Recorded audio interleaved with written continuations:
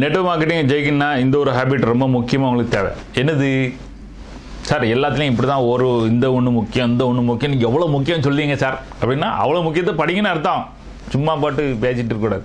கேளுங்க, நெட்வொர்க் மார்க்கெட்டில் ஜெயிக்கணும்னா முதல்ல ஒரு ஹேபிட்டில் என்ன ஹேபிட் இருக்கணும் அப்படின்னா, கேலண்டரில் ஃபுல் லிஸ்ட் இருக்கணும். யார் யாருக்கு கால் பண்ண போகிறோம் அந்த லிஸ்ட் எக்கச்சக்கமாக இருக்கணும். யார் ஃபாலோ பண்ணுறது பண்ணது இவனை பண்ணணும் அந்த லிஸ்ட் தெளிவாக இருக்கணும்.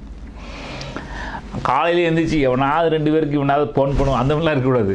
லிஸ்ட்டு நிறைஞ்சிருக்கணும். உங்கள் கேலண்டர் ஃபுல்லாக இருக்கணும். யார் யாருக்கு என்னென்னைக்கு எங்கெங்கே மீட்டிங் அது நிறைஞ்சிருந்துச்சுன்னா உங்கள் வாழ்க்கை சக்ஸஸ். நெட்வொர்க் மார்க்கெட்டில் ஜெயிக்க போகணும்னு அர்த்தம். அது ஃபுல்லாக காலியாக இருக்குன்னா உங்கள் ஒன்றும் நடக்காதுன்னு அர்த்தம். இப்போ இல்லை, பிறவும் ஒன்றும் நடக்காதுன்னு அர்த்தம். இன்றைக்கி விதைச்சா தானே நாளைக்கு பயிராக வரும். ஸோ முதல்ல அது பண்ணுங்கள். புரியுதா? கேலண்டர் ஃபுல்லாக இருக்கணும். யார் யாருக்கு எங்கெங்கே அப்பாயின்மெண்ட். அது பிஸ்னஸ் மேனாக இருக்கீங்களா, உங்களுக்கு அடுத்த என்ன பிளான் அதுக்கு அடுத்த ஃபுல் ரெடியாக இருக்கணும். காலைல எஞ்சி இவனுக்கு அது 4 பேருக்கு போனால் பண்ணுவோம், அதை வேலையை பார்ப்போம், அப்புறம் தூங்கிற மாதிரி காலைல எஞ்சி எவனாவது இப்படியே பொல பண்ண மட்டும் தான் பிஸ்னஸ் செய்ய முடியாது. ஸோ ஒன்று, உங்களோட கேலண்டர் ஃபுல்லாக இருக்கணும். ஓகே. ரெண்டாவது என்னது, உங்கள் கோலு ரெடியாக இருக்கணும்.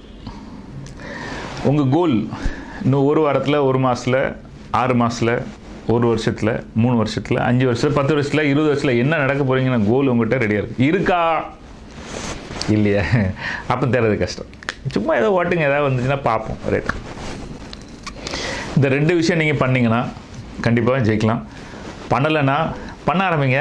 இல்லட்ட தான் ஓடிட்டு தானே இருக்குது, பழகிரும் போவோம் அப்படி.